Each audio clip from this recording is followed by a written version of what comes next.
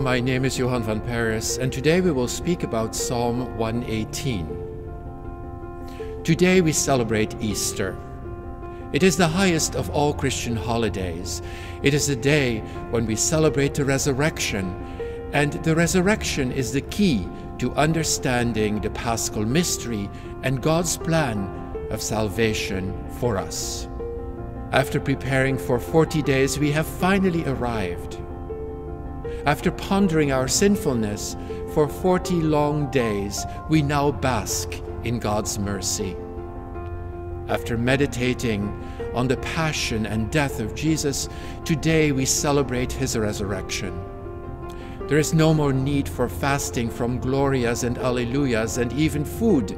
Today is a great day of rejoicing.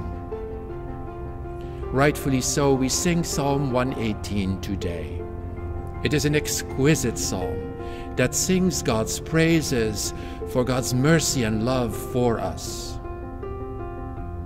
It is thought that this particular psalm was sung while the Israelites processed into the temple in Jerusalem for the feast of Passover. This psalm sings God's praises for the liberation from Egypt and from Babylon. We Christians sing this psalm because to us it is a song of praise for the ultimate liberation, the liberation from the bondage of sin and death through the life, death, and resurrection of Jesus Christ. The key to the Christian understanding in this psalm lies in verse 22. The stone which the builders have rejected has become the cornerstone.